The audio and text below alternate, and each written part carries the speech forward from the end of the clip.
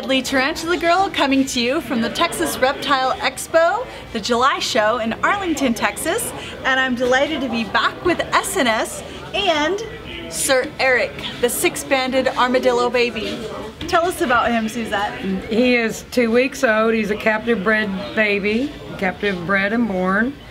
And he's a six-banded armadillo. They originally come from South America. And he's only 2 weeks old, doesn't even have his eyes open yet. Still on a bottle, as you can see, he wants to suck. So he's sucking on Mama's finger. Aww. He thinks I'm Mama, so.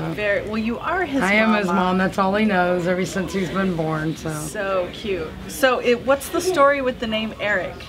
Eric is kind of the person that bred him. I named him after Eric. Is he your first six-banded armadillo? He is my first. I had three-banded and I've had several three-banded, but this is the first six. Wow. So, which is pretty awesome. So I know that you're keeping this animal to raise as your own pet, but tell me a little bit about their care and captivity for other potential armadillo owners. Well, they need a pretty good sized space because they like to dig, so you want to do them outside and give them stuff to dig in, give them like lots of dirt, sand.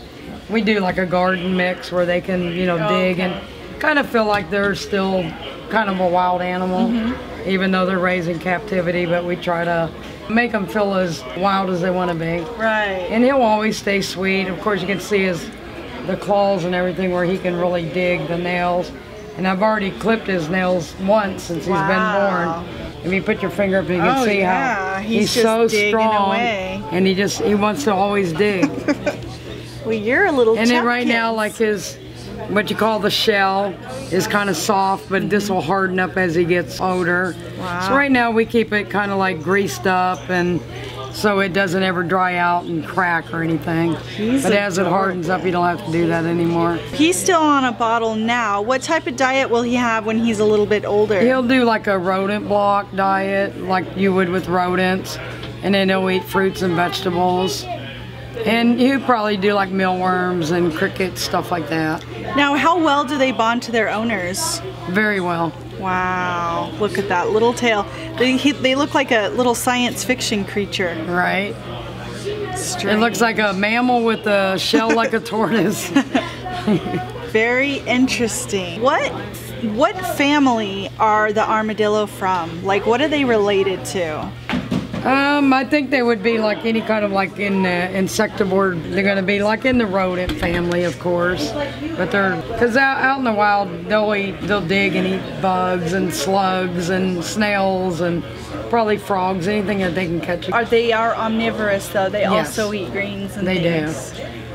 Very interesting. Well, Eric, you're adorable. Touching this guy is kind of a strange sensation. At this age, as you said, he's soft, he will harden up, but he's kind of rubbery. Leathery, rubbery. Very interesting. Now, has his texture changed? He's 2 weeks old and you've had him for a week. Has his texture changed? It has. It already feels like it's hardened a little bit, because when I first got him, it was real squishy. And you can see, like, you can even put your finger here, it's like kind of like a flap. Yeah. And the flap right there, you can see is kind of hardening up. And I don't know what's going on right now, but his body, like his legs and belly, feel almost like latex or something. Right. I know. You're looking. And his belly's real soft. You can feel the little hairs coming on the belly. Like, Mama. I know, you're looking for a soft, cozy place, huh? Are you cold?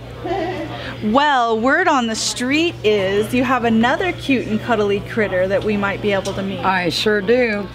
Now introduce, this precious baby, and tell us about this little one. This is little Kinky. This is a kinkajou. It's actually a South American raccoon.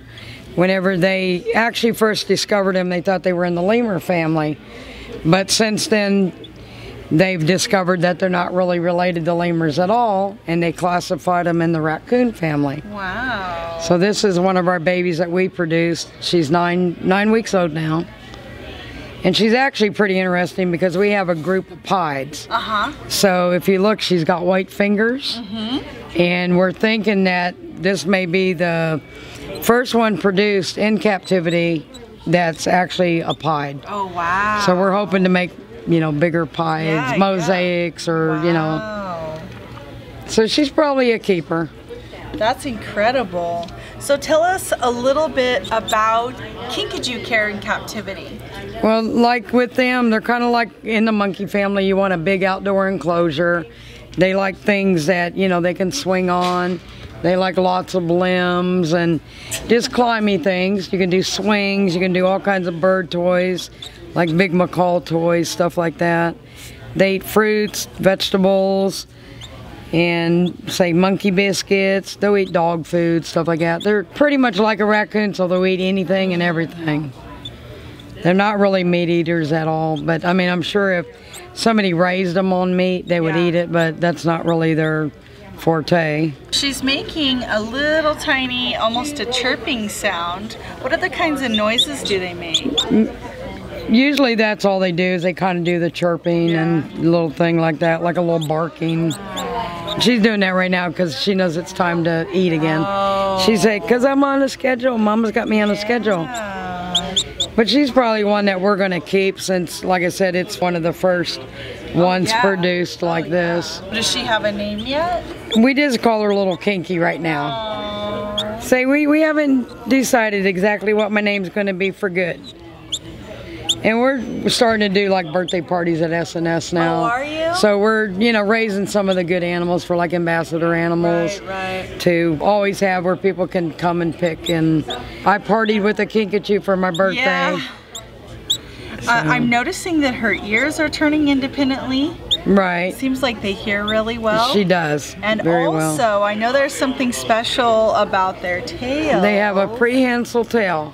And actually, when they get bigger, they'll actually hang upside down from the tail. She's not so strong right now. And it'll probably freak her out, but there you go. See, I can still do it though. Yeah. And it's fully prehensile, so I mean, what they'll do is they'll get up on a limb or something, and then they can reach out and do other things. And she is incredible. Now, other than the little white patches, is this a normal kinkajou coloration? Yes, this would be the golden brown color. And actually, another name for the kinkajou is called the honey bear. And because in the wild they like to get the honey, and even in captivity we can give them honey and stuff, and they love it. Wow. But you can see like the little white coming even through the skin there. And normally that would all be really dark. Oh, she's beautiful. Well, Suzette is also a world famous pioneer in sugar glider breeding. So of course she has a beautiful diversity of sugar gliders here, as well as caging, dry goods, and some other amazing animals. Let's take a look at those. So this is probably one of our first color morphs that we actually started. And this is called a Cremino. And as you can see, it has a little cream stripe. It's got red eyes. But this is called a Cremino. Oh, beautiful. So that's one of the first color morphs that we got into. And then this is a Cremino. Oh, okay. You can see it's got the stripe. They're making this noise because they are nocturnal. So that's the reason they're making the noise. This one here is a little platinum. Beautiful. This is called Silver Bell Platinum because they got more of a silver color. And then I've got another white one in here. It's called a Leucistic. And this has actually got the black eyes. See how the other ones had the red eyes? This is solid white with the black eyes. Did we wake you up?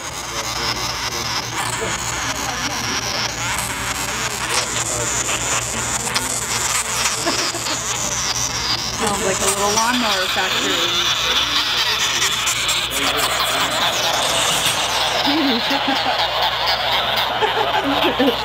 We'll put in the neighbors too.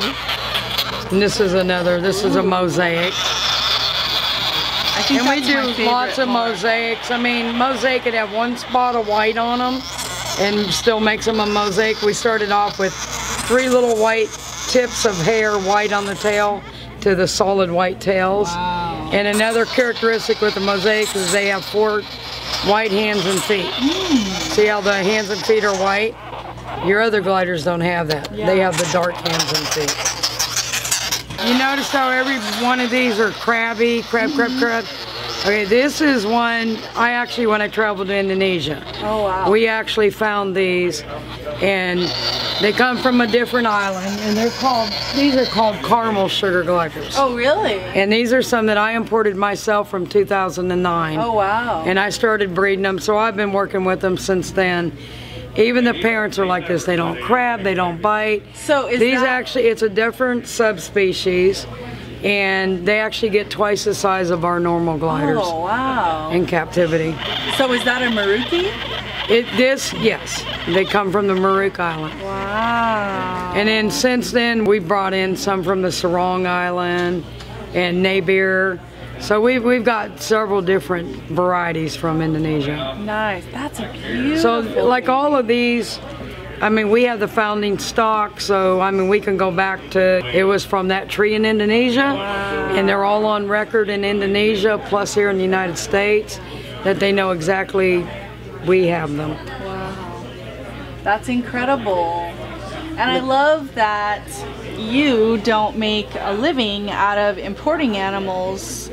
You bring in some stock, you study them, you learn about them, and you reproduce them, which is really responsibly what we should all be striving for. You're a shy little one, aren't you? Oh my goodness.